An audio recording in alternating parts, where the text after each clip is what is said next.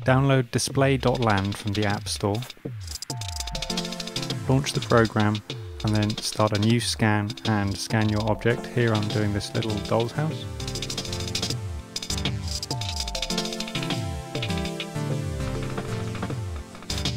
When the scanning is complete, give it a name and upload it to their servers for processing.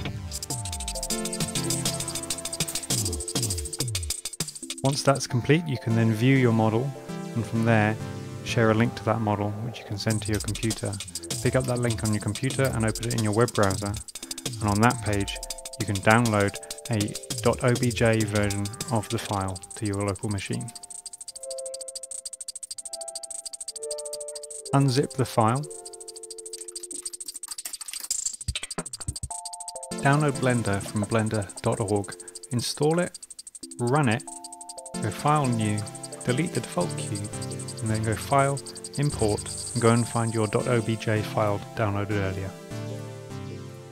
In order to tidy up your mesh, you'll want to switch to the Shading tab, and then put the object into Edit mode.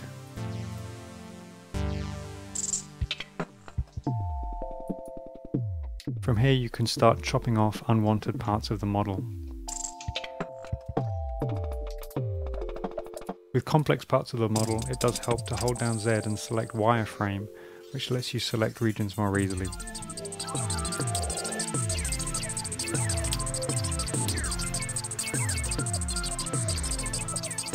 Once you're happy with the mesh, click File Export to FBX and make sure to change this from Auto to Copy and tick this to embed the textures.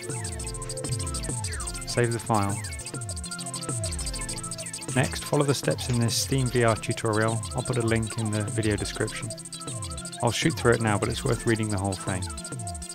Inside SteamVR, click Workshop and then Create Modify an Environment. Create an empty add-on, give it a name.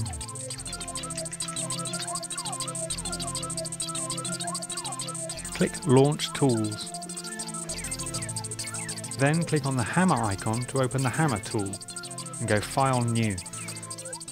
Click the light bulb icon and then click in the map area to create a spawn point. Switch back to the asset browser and then open the model editor and create a new VMDL. And then go and find your .fbx file exported from Blender. Press OK here. Click Browse and create a folder name for your model. Go inside and press Select Folder.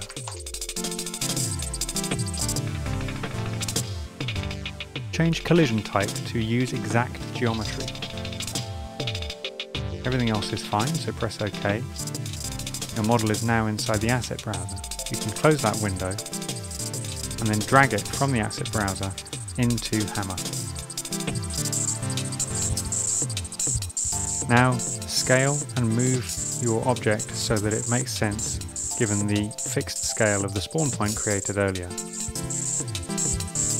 Save the project and then press F9 to open the build window. Click on Build. Wait a short time while it builds and then put on your VR headset. You should be able to teleport around and explore your object.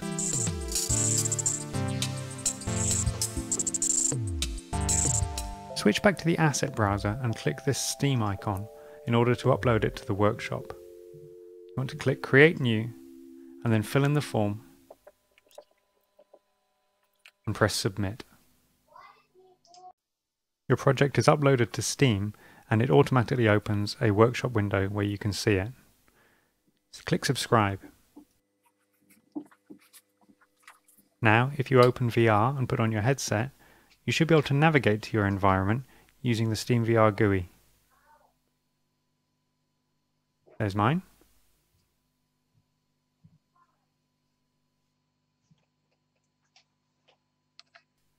There we go, we are all done.